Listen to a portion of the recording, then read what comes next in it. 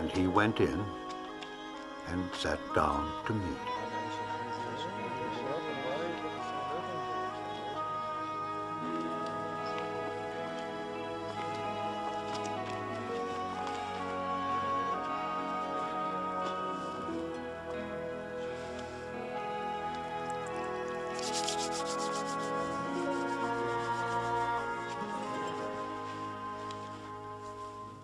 And when the Pharisee saw it, he marveled that he had not first washed before dinner.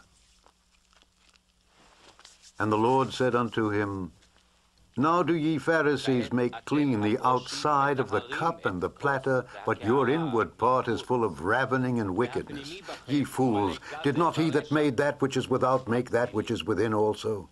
But rather give alms of such things as ye have, and behold, all things are clean unto you. But woe unto you, Pharisees, for ye tithe mint and rue and all manner of herbs, and pass over judgment and the love of God.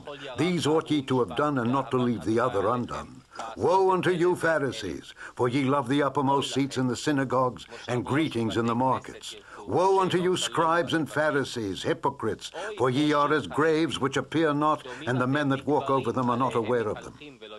Then answered one of the lawyers and said unto him, Master, thus saying, thou reproachest us also. And he said, Woe unto you also, ye lawyers, for ye laid men with burdens grievous to be borne, and ye yourselves touch not the burdens with one of your fingers. Woe unto you, for ye build the sepulchres of the prophets, and your fathers killed them. Truly, ye bear witness that ye allow the deeds of your fathers, for they indeed killed them, and ye build their sepulchres. Therefore also said the wisdom of God, I will send them prophets and apostles, and some of them they shall slay and persecute, that the blood of all the prophets which was shed from the foundation of the world may be required of this generation.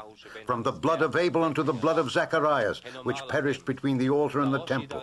Verily I say unto you, it shall be required of this generation. Woe unto you, lawyers!